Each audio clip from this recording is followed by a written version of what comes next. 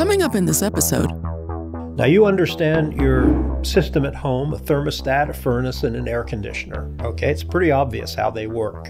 Okay? So for us, our thermostat's in the brain. It responds to changes in overall core temperature. But we are not consciously sensitive to our core temperature. We are consciously aware of sweating. We're consciously aware of shivering, but we don't consciously sense our core temperature. What do we sense? We sense our skin temperature, because the skin temperature is the input to the thermostat. In many of the experiments that have looked at the effect of temperature on sleep, they failed to recognize the fact that the core temperature is one thing, the environment is a different thing. Welcome to the HVMN podcast. What we do with our bodies today becomes the foundation of who we are tomorrow. This is Health via Modern Nutrition. We have Matteo from 8 Sleep and Professor Craig Keller from Stanford University. A special connection there because I was a Stanford alumni myself, so very excited to welcome both of you here. I know we had a lot of mutual friends and very shared interests in human performance and the Stanford connection. Welcome to the program.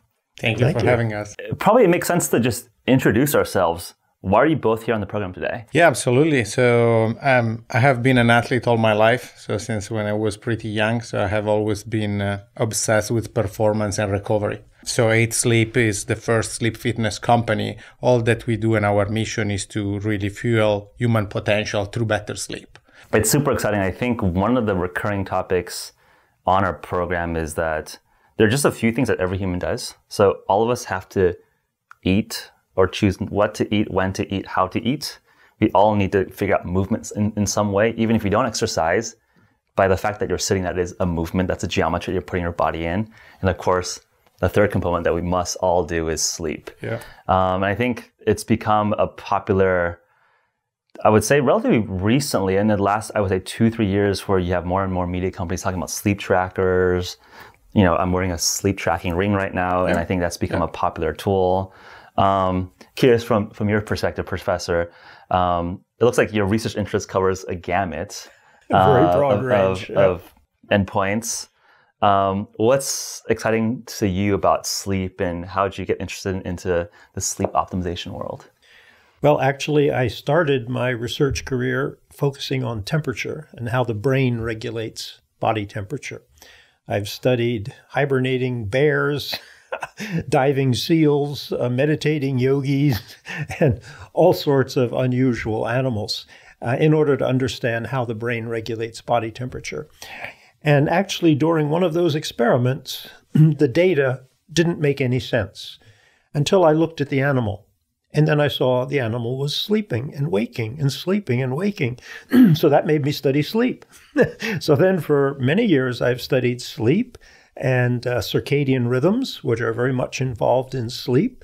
And obviously, a major issue in our society is that we don't sleep enough, and it has negative consequences.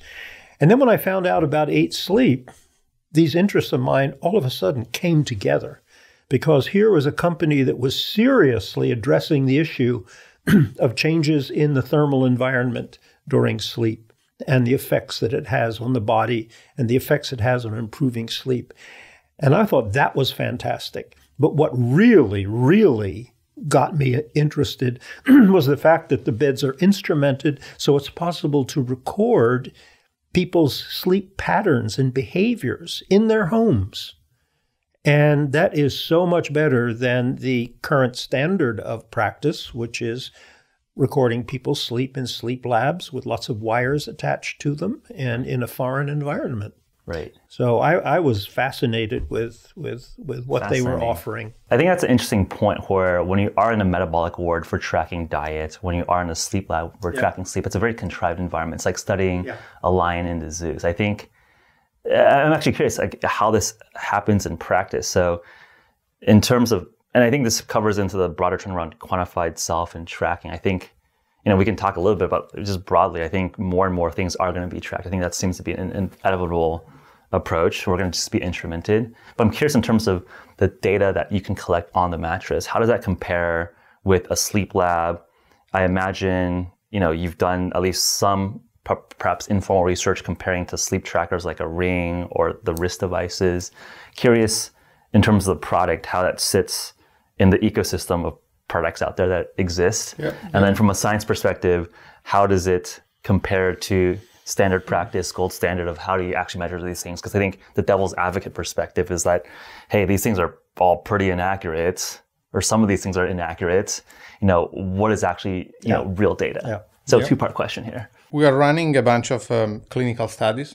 So we are working with Mount Sinai on 2 studies to really compare our accuracy to their polysomnographs. So they are using our device in their hospital. We already completed 1 study. We are working on the second one. And these are really relevant for us for 2 reasons. On one side, we can collect truth data that then we use to train our algos. And second, it also gives us a ballpark of where we really are. So we don't really compare ourselves to wearables or regular trackers. We are really setting the bar as high as possible, which are medical grade devices. Okay. The key difference, right, between being in a sleep clinic and being at home is there are a lot of variables. If we are in the sleep clinic, our accuracy in a lot of variables is very, very close to the one of a polysomnograph, because there is an individual who is sleeping alone there with a lot of sensors, so he cannot really move. There is no partner. And so the conditions are so good that our accuracy is insanely good. Right. When you go home, then it's different, because some people have kids, some people have a dog, so most of our customers have a partner. And so it's very challenging for our engineers to create algos that can carve out all these circumstances. But at the end of the day, it's just a matter of data. So if we look where we were 2 years ago and where we are now, we are probably 2-3x more accurate. So it's some sort of machine learning algorithm data cleaning to benchmark gold standard data against a polysomnograph. Exactly. And I think our listeners would love to understand, what is in the sleep lab? Okay, we have this notion of polysomnograph.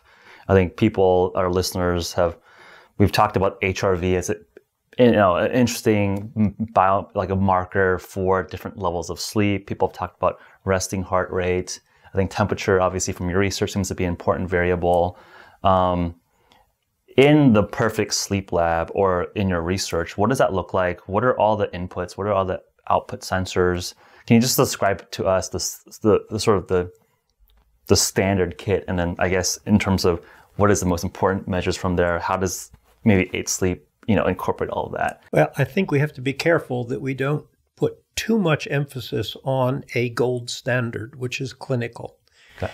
Because, as we just said, it is a very foreign environment. Our sleep clinic, our sleep labs at Stanford, they're meant to be extremely comfortable. They don't look like a hospital room. They look like a bedroom. They have music and so forth. But still, it is not your home. It is not your own bed. It does not have all of the conditions that you normally have when you are sleeping. Yeah. Now, that is why wearables and what's also called nearables, something close to the bed, have arisen so much interest. Now, there's no doubt that the kinds of derivatives that you get from wearables and nearables are not going to be the same as the polysomnograph. They're not going to be the same, but they're getting closer. And there's a lot of variability between them.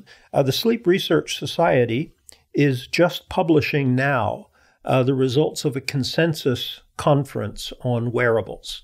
And there are problems because this is a new field. The problems is, how do you compare them? How do you standardize them? I mean, there is a problem in claiming too much. Like from accelerometers, you really cannot get an accurate measure of REM sleep. You cannot. But you can get a lot of characteristics of sleep from these devices, and that is extremely valuable. And not only can you get all of these new measures, but you can get them from thousands and thousands and thousands of individuals. So it gives you an opportunity to really look at what is common between individuals in sleep, what is unusual, what is beyond one standard deviation of the population, and so forth. So it's a new field. It has a lot of promise. And I think being able to calibrate the wearables now with wearable EEG measures, so a band which has a few electrodes, that will be able to get you closer to seeing how the various measures that we're making with wearables and neurables, how they match to the polysomnograph. But I don't think the aim should be absolutely replicating what you get from the polysomnograph. You have to understand what you're measuring and what it's telling you. Right. And I think just to clarify for the listeners and audience, what exactly is a polysomnograph for those who aren't familiar? Polysomnogram is recording of the voltage differences between electrodes. So typically, you put an array of electrodes on the scalp, and then the recording gives you the voltage differences between any two electrodes. So you can dial in whichever two you want to see. Now, what is that showing? What is creating those voltage differences? Your brain consists of billions of neurons, and those neurons generate electrical signals. If you put an electrode in one of those neurons, you get what's called an action potential. It's a nerve impulse. That's not what the polysomnograph measures. So think of going into an auditorium when there is going to be, let's say, a performance of Gregorian chants. And you walk into the auditorium and there are hundreds and hundreds of people all talking about different things to each other. Yep. What do you hear? You hear white noise, okay? So when you are awake, your brain is doing hundreds and thousands of things simultaneously. Different parts of the brain are doing different things. So if you're listening in through these electrodes, you're hearing just white noise, okay? Now, when you go to sleep, parts of the brain are synchronized in their activities. They're firing, the neurons are firing at the same time. And this creates big slow waves in the EEG. What those slow waves are very coordinated changes in electric potentials between any two parts of the brain. So back to our auditorium. You know, all of a sudden the performers come on stage and they start this very, very regular Gregorian chant or whatever the performance is. Then you hear a pattern. So what the EEG is showing you the pattern of neural activity. And those patterns change with sleep state. Got it. So this is not measuring single neuron action. No. This is clusters of neurons firing together. Big groups of neurons. Right. And I think no one really knows how they're coordinating per se, but it seems to be a pattern that you're now detecting when you're sleeping as a signal for. Right.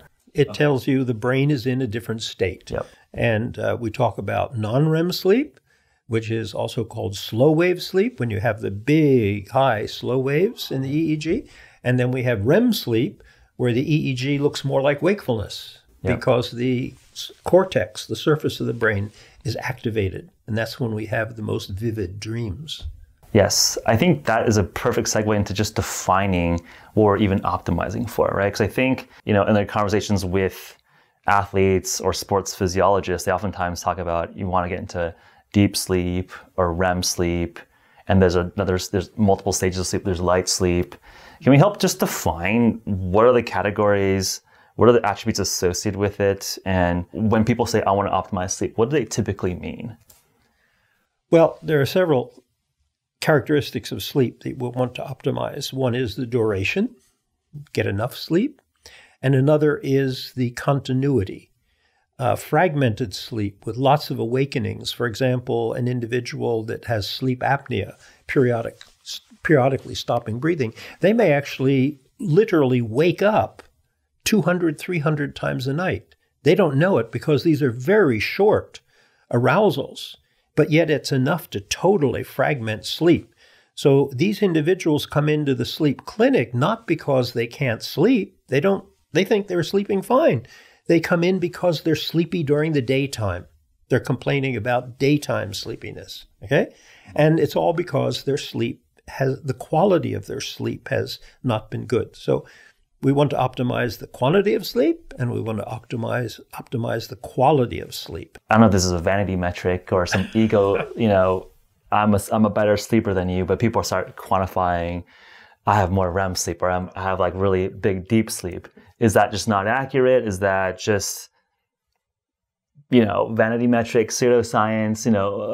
How do you think about when all people... of the above. Okay. All of the above. Okay, so what's wrong with that kind of thinking or that kind of approach? Well, there is a regular pattern to sleep. When you go to sleep, you then go into light sleep, and you go into deeper and deeper stages of non-REM sleep. So now we describe 3 stages of non-REM sleep. So it's stage 3, which is the deepest, with the big slow waves in the EEG. Okay? Now, after you've been in your first episode of sleep for the night, then you transition into REM sleep. Okay? So the way this plays out across the night is in a number of approximately 90-minute cycles. Okay? Early in the night, you have a long non-REM sleep with the deepest non-REM, and then you have a short REM episode. Then you go back into non-REM sleep. You also have some deep non-REM sleep, and then after about 30 or 40 minutes, you come back up into, or no longer than that, an hour and 15 minutes, you come back up into your second episode of REM, which is now longer. And then in the third cycle, the depth of the non-REM sleep is less, it's not as long, and the REM episode is longer. So throughout the night, you undergo these oscillations between non-REM and REM, non-REM and REM. You have more REM sleep later in the night, and you have deeper non-REM sleep early in the night. So this regular oscillation is called these are called sleep cycles. Right. Okay? And when it's all plotted out, it's called a hypnogram, a graphic representation of your sleep. And that's what you get if you've been through a clinical study. You get a hypnogram that shows what your pattern of sleep is. So when people that are using a wearable and they're saying, okay, I'm getting like 3 hours more of deep sleep, is that noise in their wearable? What are they detecting there? Or is it just garbage? It's not garbage. Okay. If you can measure something, you have to understand what you're measuring and how it relates to the conditions. Okay? So any measurement is not necessarily garbage. Okay? If the measurement is made well and it's made accurately, you just have to understand what it's telling you. So one of the easiest things to measure are movements. And definitely movements will tell you if you have disrupted sleep. I see. So you're not saying it's not necessarily garbage per se, but it's one component amongst a number of variables that you should look at holistically. Right. Okay. Yep. Got it. Yeah. No, it's extremely interesting. I think it was interesting that you said that there's not really like a quote unquote gold standard. There is a gold standard of how academics reason about sleep today or measure sleep. Right. But that is not necessarily what a distributed smart bed should look like in the future. That doesn't need to be, it is another set of standards that you would want to optimize for. Let me just give you one more way of thinking about the gold standard. Okay.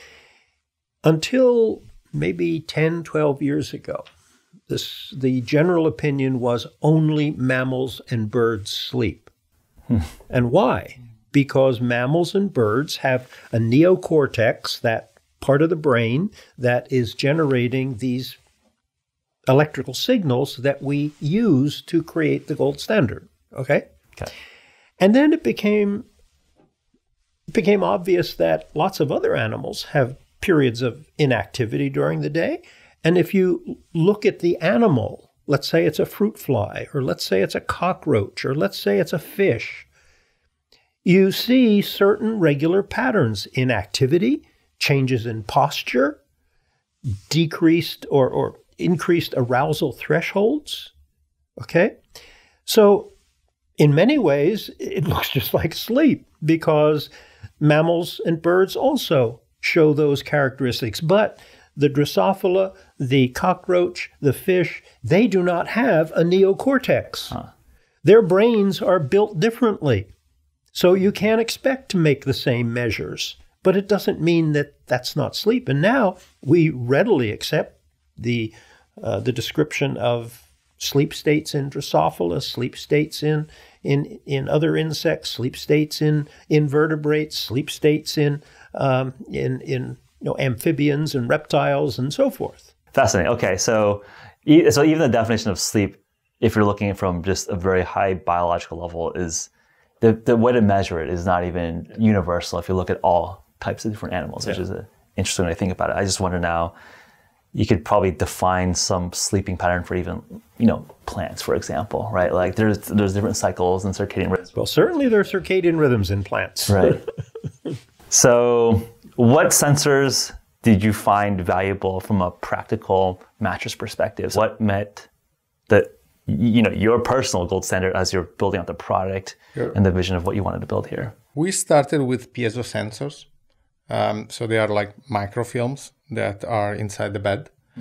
They have been used in hospitals or in health grade environments for quite a long time before 8 sleep, right? And they work like a stethoscope. So when you're sleeping on a pod, you're substantially sleeping on a stethoscope. And these sensors are usually really good at tracking your heart rate and your respiration and your movement. These are the 3 factors our algos use to then infer sleep. Because again, the best way in a lab to track your sleep would be with an EEG, as Craig was saying, so to track your brain waves. Yeah. Obviously, we know through previous experiences that people don't want to wear a headband. And so what was the closest thing to get to that level of accuracy without wearing anything? That was piezo sensors. Yeah. But since when we started the company to today, obviously sensors keep evolving and actually they even accelerated. And the beauty of the bed is we have a lot of space.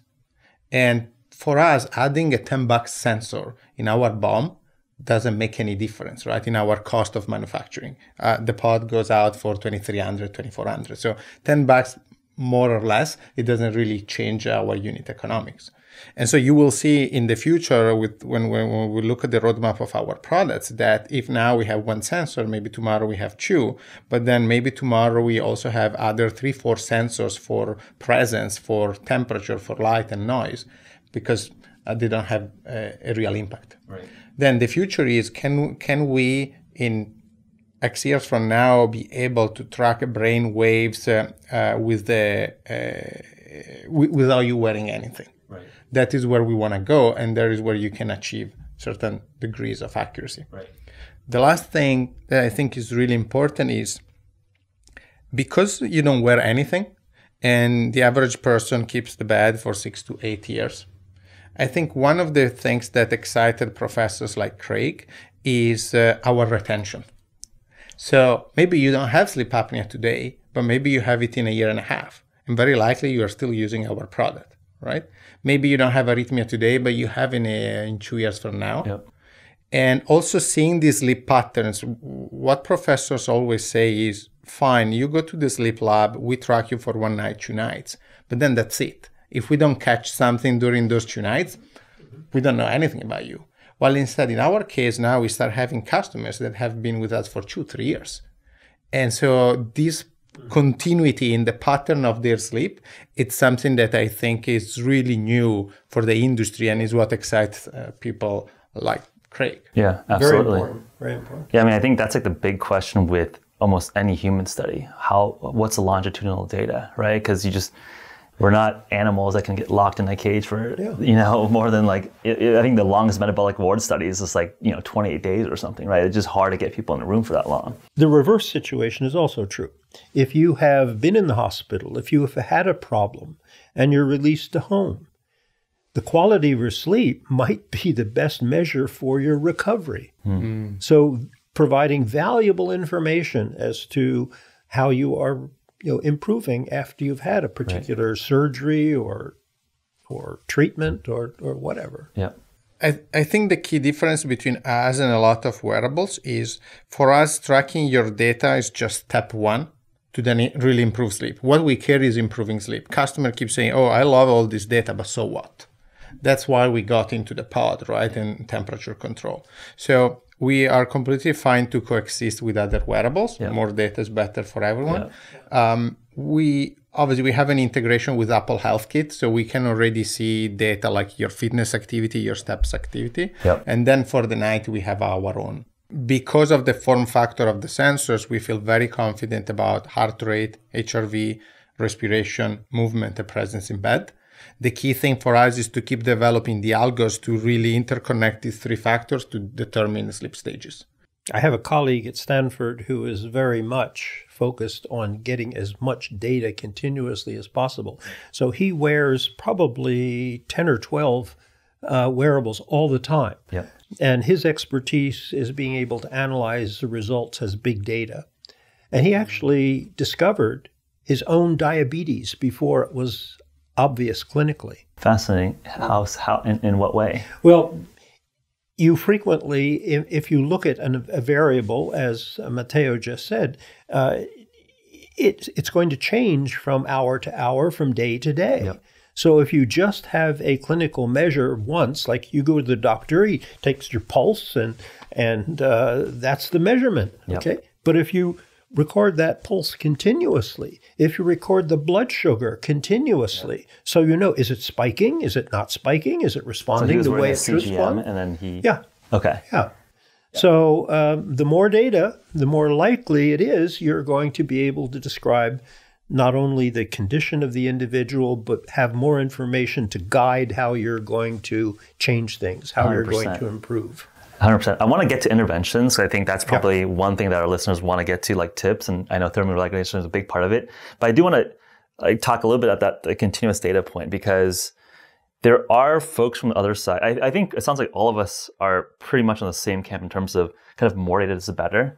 But there are some practitioners, clinicians who say, no, this is too much information. You're going to confuse the patient.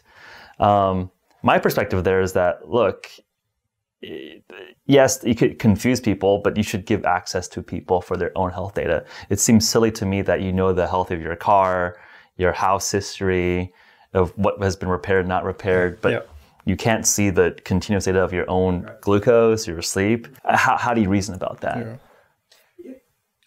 It's an individual issue.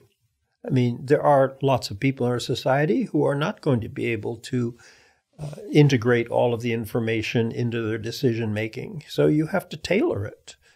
You don't have to tell everybody everything. My colleague who I just mentioned, I'm sure, wouldn't recommend that everybody wears 12 different wearables. What he's showing is he's showing the value in getting continuous information and getting information from different sources. That doesn't mean that everybody has to wear 12 different wearables. Yeah. I'm European, right? I grew up in Europe. And in Europe, you have access to your own data. If you go and you take a blood test, they give you the results. Right. And then you can go to your doctor. In the results, there is what are your numbers and what is the suggested fork. Huh. So you immediately get 80-20. If there is something really wrong, then they tell you, and then you go to the doctor. And so when I moved here, it was so surprising to me that I go there, they run this test on my body, and then I don't have the records. I don't expect to be the person who analyzes it, but the person who has this record, because maybe tomorrow I want to go to a doctor. Imagine if one day I go back to Europe. Yeah. And they say, what happened to you for the past 20 years? I don't know. I can't know my data. I don't know. What was your blood sugar level, whatever? Sorry, I don't know. You did this MRI. What happened? I don't know. It's my own data. I need to own it. I might need to, for sure, I need a consultation with someone who is an expert, but I need this because I will likely need as I age in my life. Yeah. I agree with that. I think it's a respect on the individual. I think you have to respect that people ultimately have the most agency and responsibility of their own health in life. If you can't trust them to manage their own information, it's like, are we going to literally be nanny state for everyone? I think the answer is like, at least we should empower people with information to understand versus you are not smart enough. Let us doctors or experts in this ivory tower tell you exactly what to do. And it's an educational opportunity. Yeah. People can learn. Yeah. Let me tell you a quick funny story about the importance of data. A year ago, immediately after Thanksgiving, I got fever for, I don't know, the first time in 3 years. It was just a regular fever. It was very high.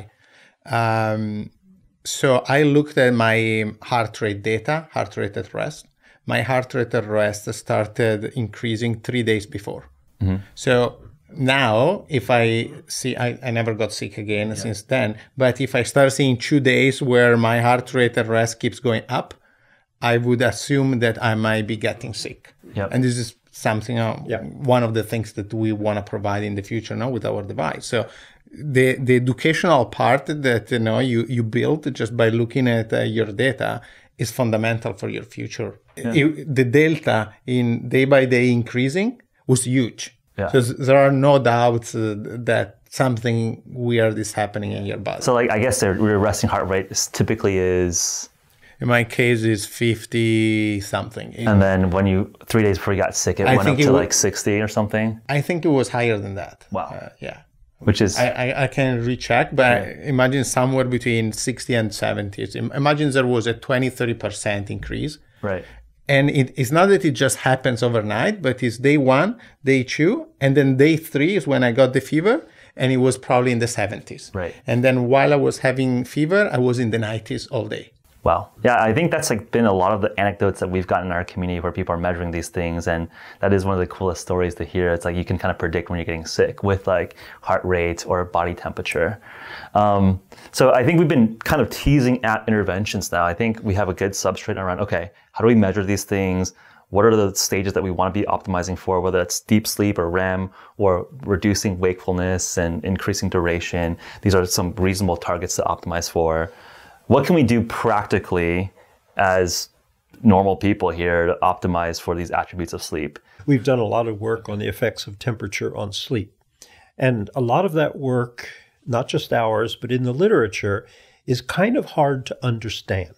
It's all over the place because there's perfect data that shows that if you do something to raise your body temperature late in the day, early evening, late evening, you have deeper slow wave sleep, okay, early in the night.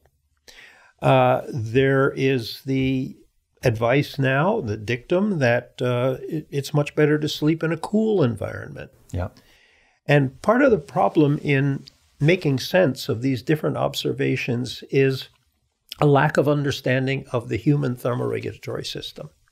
Now, you understand your system at home, a thermostat, a furnace, and an air conditioner. Okay, it's pretty obvious how they work. Right? So for us, our thermostat's in the brain, deep in the brain. Okay, so it responds to changes in overall core temperature. But we are not consciously sensitive to our core temperature. We are consciously aware of sweating. We're consciously aware of shivering, but we don't consciously sense our core temperature. What do we sense? We sense our skin temperature, because the skin temperature is the input to the thermostat. So in many of the experiments that have looked at the effect of temperature on sleep, they failed to recognize the fact that the core temperature is one thing, the environment is a different thing. And I know we failed to recognize that very early on. We wanted to study the effect of skin temperature on sleep, and we realized, you can experience all sorts of different temperatures, and it's not all that extreme.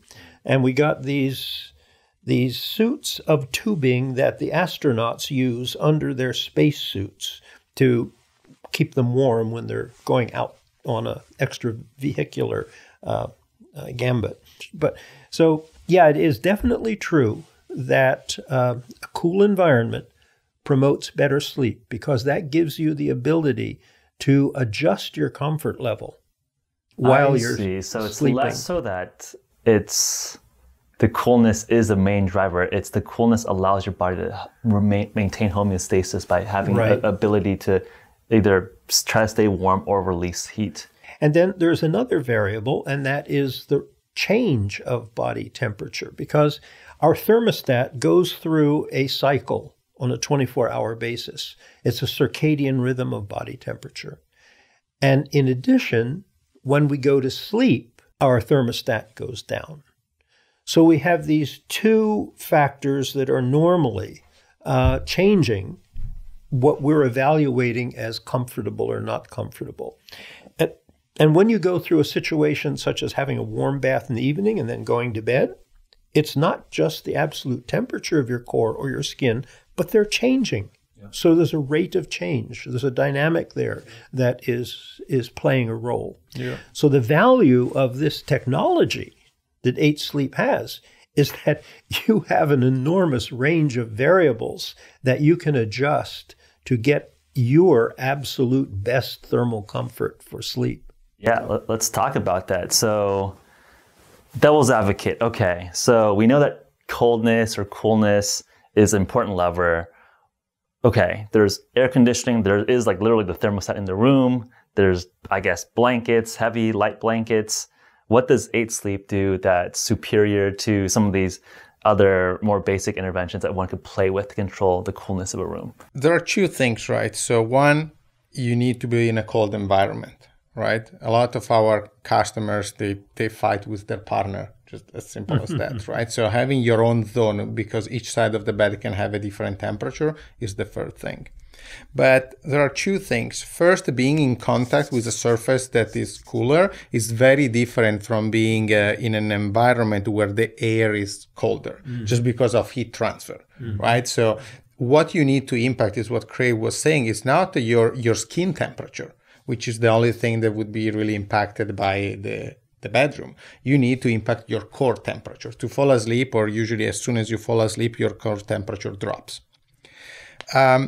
But the other factor is still what Craig was saying, is you don't need a fixed temperature during the night. That keeps changing based on your circadian cycle.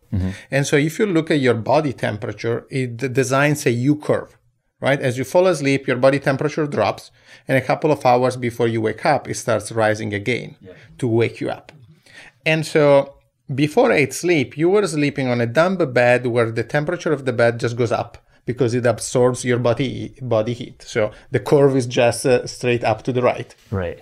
You are in a plateaus a little bit, but yes, it's like directionally monotonically right. Yeah. Exactly. Yeah. You are in an environment that even if you have set a 68, is flat. And 68 might work for the first hour or might work for the third, but definitely will not work for the whole time. What our product does is it changes the temperature multiple times during the night to follow your circadian cycle.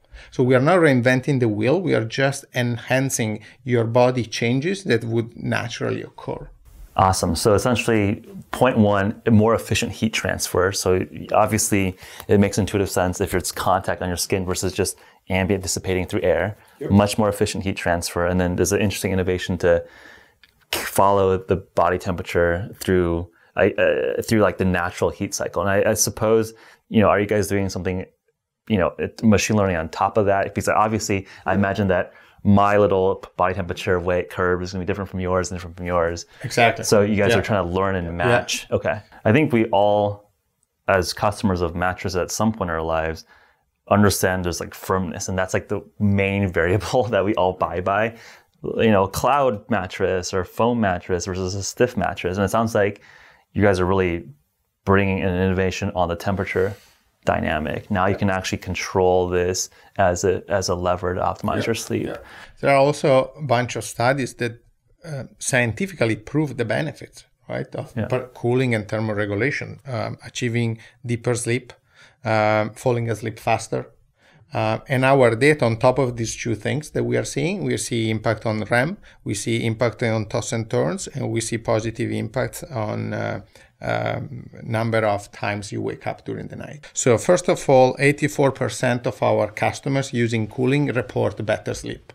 This is a qualitative feedback, but this comes directly from there. Yep. So 84% is a pretty high number. We see that people sleeping cool on the pod toss and turns 25% less based on our data. We see increase up to 17% in periods of deep sleep for people using cooling.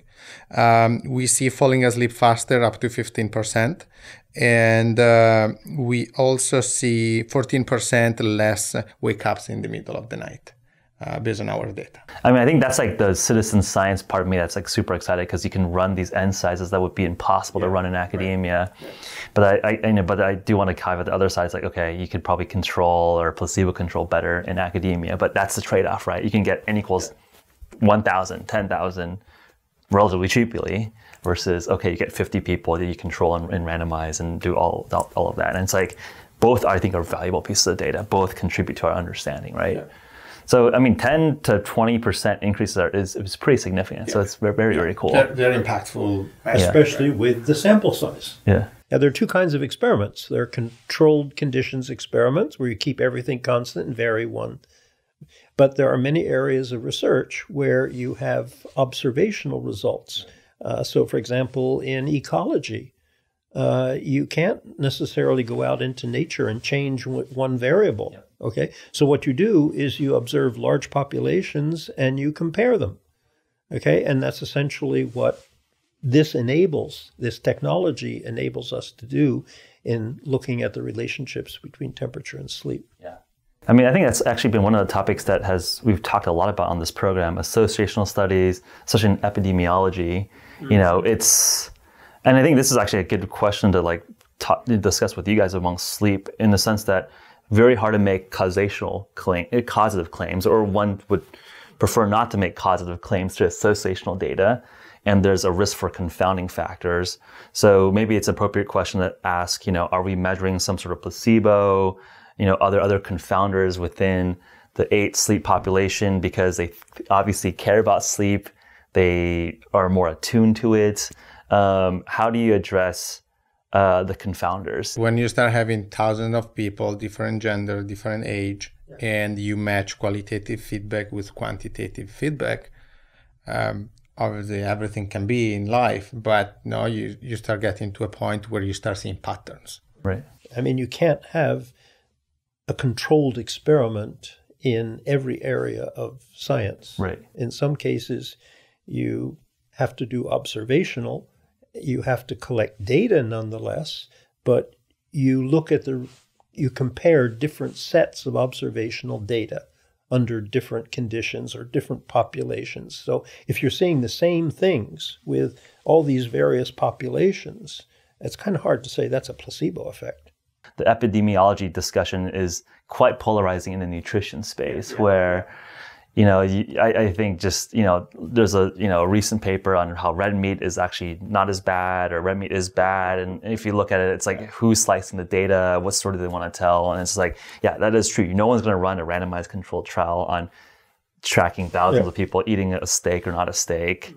But you can make some, hopefully try to tease out the patterns underlying it. And it sounds like, at least with sleep, I think I can get some comfort around the fact that there's likely less confounders with sleeping effectiveness versus diet, because it's so diet is very, very messy. Sleep is a little bit simpler, so I can understand that we are a little bit more comfortable with the confounders that are there. Well, on the other hand, there are so many things that affect sleep in our modern day society. The fact that you're getting these consistent and highly significant results in spite of the variability of people living in the city, people working on shift work, people being exposed to artificial light at all different times of the day. The fact that you are seeing similar patterns in these different populations, that's what gives you confidence. Yeah, absolutely. Very cool. So thermoregulation is one lever. Mm-hmm. Are there other levers that you hope to look at in the future, or things in the product pipeline? And in terms of just opening it more broadly for the literature at large, what do you guys do personally in addition to either temperature to optimize sleep? Right now, the kinds of treatments that are recommended for insomnia are mostly cognitive behavioral therapies. So rather than take pills, rather than take potions and what have you, there are lots of things you can do to improve your sleep hygiene. Have a regular time to go to sleep.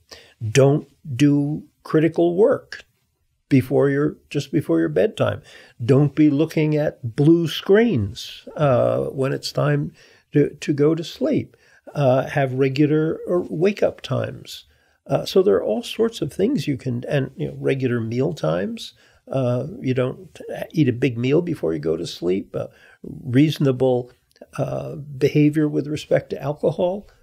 So there are lots of things that impact sleep. Right. And a big focus now is sleep hygiene. How can you improve your sleep through behavioral means?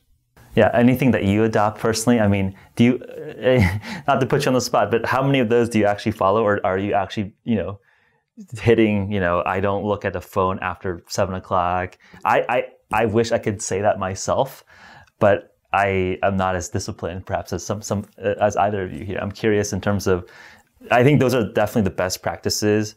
And I think the question is, which ones have you actually been able to actually implement in your life? From blue wave glasses to special supplements to fall asleep, to be very methodical with my sleep schedule, to changing the color of the lights in my house since when I go back at 7 or 8 p.m. So I try to follow all these practices. Yep. But for us as 8 Sleep, so we want to be the place where you go to really enhance your sleep, right? And so there will be from any sort of product, some of the ones we discussed, we already sell blue wave glasses and all that. But to us, there is also this huge impact in the environment as you are asleep. So in the future, what you will see is how are we going to control the whole environment to maximize your sleep. Yep. For example, one thing we have, I don't know if you know it, but we have what is called a thermo alarm in the device. And so we use cooling to wake you up in the morning before the sound goes off. Today I flew here, I woke up at 4:30 a.m. I used my thermo alarm. I woke up 5 minutes before the sound went off. And I use it every morning because I love it. In the future, there will be other factors. In the future, we will control oxygen. Probably you for sure have heard about a lot of athletes sleeping in altitude tents. Yeah, hypoxic tents. Yeah. So there will be the first company, a sleep fitness company, that will bring that to mass consumers. And that is what we want to be. That would be cool, right? If you have your thermoregulation, maybe you have hyperoxygenated chamber to recover more quickly. If you want to train for altitude, maybe it turns into a hypoxic tent. An environment where there is that is soundproof, yep. So it doesn't take you out from deep sleep. Yep. A wake up experience with lights and scents. Yep. So all these in 3 to 5 years is gonna happen. Yeah, that's really cool. I would say a common topic that comes up from our audience is that EMF, electromagnetic waves. If you live near a big power station or something, and you might get a higher dosage of these EMF waves, is that legitimate? Is that real? I can imagine if that science pans out, you could consider being sleeping in a Faraday cage, for example. Curious in your experience, and if you looked at the literature, is there something there? Are people paranoid? Is there some signal? What is your stance there? I'm not aware of any definitive data that shows effects. Obviously, if you go to extremely high end, you're not going to stick your head in the microwave. Right. Okay. Or you probably shouldn't get really close to big transformer boxes, right. For long periods of time. But the kinds of electromagnetic wave exposure that we get just in our normal environments, I'm not aware of any data that shows negative effects. Okay. Yeah, no, I think that's as my understanding as well. I think the null hypothesis is that there's no data to suggest otherwise, but it is something that just I don't know if it's one of these like conspiracy theory things or other people just sort of at the edge, just that extra sensitive, they're just giving us a little bit of signal to look into it, just I guess, if there's data to show either direction, I think that's perhaps an interesting place to look. I think the oxygen environment's interesting. Anything else? There is some new data, some new studies that show that you can entrain the EEG to appropriate frequencies for non-REM sleep through sound. And certainly meditation, which is a relaxation practice, can be enhanced by sound. And actually my nephew, who is a musician, he's just started an effort which he calls Pineal Labs to create music specifically for relaxation and meditation. And you could imagine creating not just a soundless environment for sleep, but a positive sound environment that would enhance sleep and relaxation. Fascinating. I've definitely seen companies that markets, different types of binaural beats or different types of generated music to induce brain states. So I'm actually curious. For me, I haven't looked deeply into the literature. So there's something there. There's definitely something there. I mean, one thing that I actually had a recent conversation about was, and when you mentioned music, sparked this conversation around scent. Apparently, scent can trigger different states within sleep as well. And this particular gentleman was discussing whether you can use scent to prime some of the learning stages of sleep. And he was noodling around, if you have a certain scent when you're training a golf swing or a certain movement and you prime that when you're sleeping, could you induce more of a learning effect on that specific move? We've actually done those experiments on animals. And essentially what we're able to do is to train animals, let's say, to typical Pavlovian conditioning, or they respond to a sound, whether it's a fear or appetitive or whatever it is, and couple the experience with a particular odor. If you reintroduce that odor during sleep, you greatly enhance the memory of that particular training. Fascinating. So the theory behind that is that in order to consolidate memories, we reactivate them during sleep. And that's not dreaming, okay? It's not dreaming. But it's a reactivation of the particular neural activity patterns that is coding the information. And this is typically happen, so not in REM, which is dream state, but not in REM, but in non-REM. Non-REM. It's non-REM that these reactivations of the patterns are believed to be the part of the brain that's encoding the information originally, the hippocampus. This is for declarative memories, spatial memories, events, that sort of thing. And then during sleep, these memories are transferred to the cortex, where long-term memories are stored. And the way this is done is by repeating the communication over and over again. And the idea is that if you do something to trigger the reactivation of a particular memory, then that's the one that will be strengthened. Interesting. And one idea is that this could be used actually to enhance therapy for PTSD. So one of the therapies is extinction therapy. The person recalls the event in a safe environment. Well, the problem with that technique is that then the adaptation is specific to that environment. Right. But if instead you coupled the therapy with, let's say, a sound or a smell, and then you reintroduce that during sleep, you would be reactivating the therapy session independent of the context of the environment. And I think the next wave in sleep will be, now that we have the data because of this awesome job that a lot of companies did, we can start triggering actions that can unlock your sleep as you are asleep, or even before. Because imagine a near future where you will be able to take a certain supplement before going to bed, and you see how that impacts your deep sleep. Yep. At that point, you know if it works or not. Yep. So personalized sleep is the future. And it needs data to be achieved. Yep. No, I would agree with that point. I think I've gotten less utility out of my sleep ring just because if I like my pattern, I expect some natural variance in my data, but it's just the same data. It's no longer useful for me. And I don't think that people are constantly trying to change their sleep patterns every 2 weeks. And I think that's the so what. You have this data, so what? And I think that's where I think you're absolutely on the spot. And I think that's like the critique of most wearables. If you just aren't motivated to actually use the data for a purpose, then it's just like, I call it data porn. It's like, cool, like you have all this data, but no one does anything with it. And I think you're absolutely right. I think if this is really going to be something that sticks, it needs to add value where people can actually get the improvement or benefit from it. Maybe moving on to a little bit more, grab bag of sleep-related topics. I think one of the things when people talk about sleep and optimization is the concept of lucid dreaming. Again, one of these more fuzzy, hazier topics, but there's been some speculation that if you can lucid dream different practices or skills, you might be able to learn faster. Again, not an expert in this field of sleep research. Maybe asking the professor here, is that pseudoscience? Is there something there? Well, lucid dreaming definitely is a phenomenon. And some people find it easier to do than others. And the experience can vary. So the experience is actually being aware that you are dreaming and then changing your dream.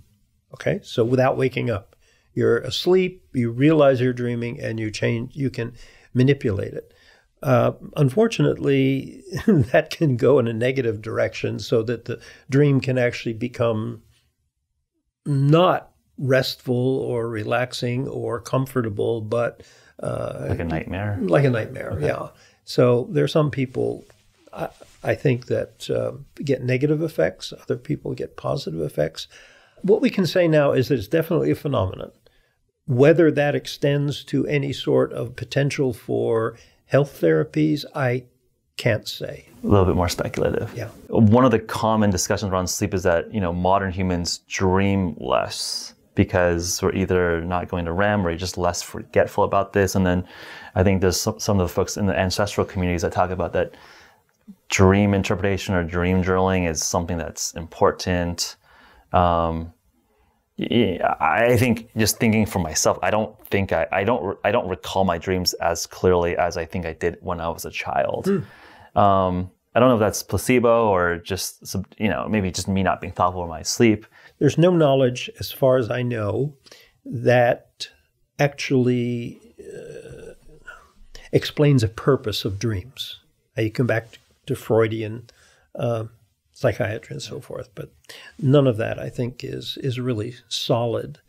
The one thing that happens during REM sleep is your cortex gets reactivated.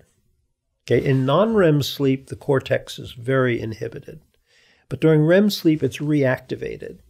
Now, you are prevented from acting out your dreams by a simultaneous inhibition of all of your outputs, the motor outputs, the skeletal muscles, and so forth. If in animal experiments, a particular part of the brain that is a way station for that inhibition is eliminated, animals will act out their dreams, okay? And that's obviously not a good idea. Now, I have to add that sleepwalking is not in REM sleep. Sleepwalking is in non-REM sleep, okay? And sleepwalking generally doesn't involve the extreme emotions and activities that characterize dreams, vivid dreams. It's more an extension of normal activities, right? Okay?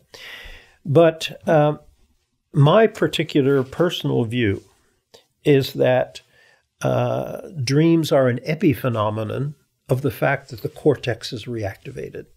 And there has to be a reason for that. And my own view is that while we're awake, we obviously build up a need for sleep. But in my view, we only build up a need for non-REM sleep. And then as we express non-REM sleep, we create a need for REM sleep. So unless you discharge that need for REM, you can't get back into non-REM. Okay, so it's like a yin-yang relationship between wake and non-REM, and a yin-yang relationship between non-REM and REM. And I think that function of REM is a physiological function, not a psychological or psychiatric function. Got it. So it's more like the smoke coming out of the exhaust. It's just some cortex it's a consequence firing. of the fact that you have to reactivate periodically the cortex. Right. And in order to make that happen, you have to inhibit all the inputs and outputs. Right. Okay? So there's nothing that is shaping the dream from the real world. It's free to associate. Right. Okay? So you're not getting, I'm sure you've had the dream of having to get away from something or in a dangerous situation and you can't move. Right. That's because you're not getting information back from your joints and your muscles, the proprioceptive information that tells you what your limbs and muscles are doing. Right. So in the absence of that, the interpretation in the dream state is you can't move. Yeah. You're mired in concrete. Yeah, fascinating. I think one sort of grab bag topic that's popular with our audience is different supplements. You mentioned that you try to optimize through different types of food and whatnot. And then more on the extreme side, there's performance boosters, people from caffeine to modafinil, which is a narcolepsy medicine, but quite common, especially in military applications for super long flights. Even on psychedelics, psilocybin, potentially improving sleep quality. Curious to get the broader opinion or thoughts in terms of compounds, supplements, ingestibles that can help mold different sleep. And it's something similar to nutrition. So a major change that will happen in the next years is personalization, right? What we have seen is there are certain supplements that work for some people, but maybe they don't work for others. Yeah. Some supplements that work for 2 people, but they need to adjust the doses because otherwise it's too impactful on their deep sleep or their REM, things like that. Yeah. So the key thing here is where I see the future going is to be really able to quantify the impact of what people try and see if it's working for them or not. Right? You can go from simple things like melatonin or magnesium or to much more elaborated and sophisticated supplements. Yeah. I'd avoid them as much as possible. So you're on the camp of just get good sleep and try to avoid any of this. Right. I mean, I've lived through the years of horror stories from the benzodiazepines. Yeah. And that has made me wary of any sort of pharmacological approach. And now you mentioned the military using awake promoting drugs for long missions, and that's true. But would I recommend people taking amphetamines for improving their wakefulness if they're not sleeping well? No, I certainly wouldn't. But they are used in the military. Amphetamines are used in the military to promote wakefulness. So modafinil, caffeine, obviously, every military operation has the coffee pot that's constantly running. So yes, there are things that we have taken to enhance wakefulness or on the contrary, enhance sleep for years and years and years. But I think it's a much healthier situation to be able to do without them. I think that's fair. I think with almost any intervention, there's trade-offs. Yeah.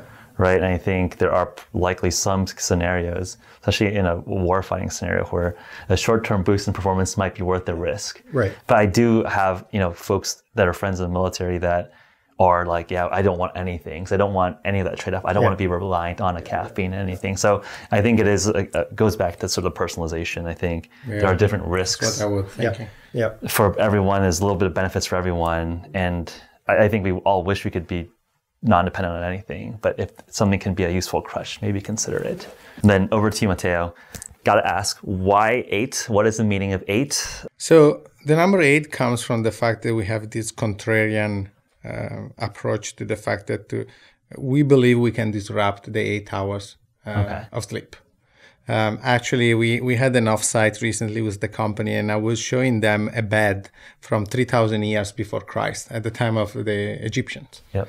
And it was looking almost the same, right? It was just a surface, at this height from the floor, and people were lying on that. And that was 3,000 years before Christ, yep. Right? So 4,000 years later, most of the people in the world, they are still sleeping on something that didn't really change. So we believe technology can enhance your sleep and compress that time, or in any case, let you get more out of that. That's why 8 Sleep. Yeah, so please just go to 8sleep.com to check out the pod. Use the discount code HVMN for $150 off. Yeah, no, thanks for the special offer for our listeners. I think if you guys are interested, I think a lot of good technical and scientific rationale and data here. So super excited to see how all you guys think about the product. I need to try it out for myself personally, so I'll let you guys all know when I have a chance to do that. And then Craig, love to get your shout outs, your links. So I know you're the scientific advisory board for 8, but you also have a day job at Stanford. That's Where right. do people track all of your work?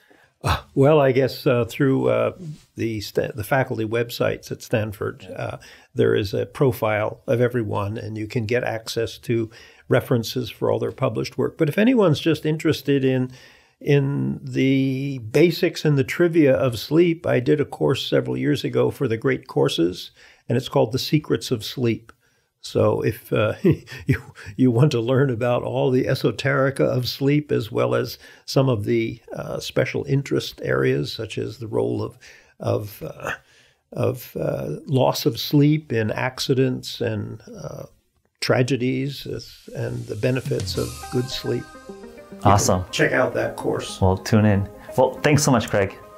Thank you. Thanks so much, Matteo. Thank you so much. It was great. If you're interested to learn more about HVMN, visit www.hvmn.com/pod. Thank you for tuning in.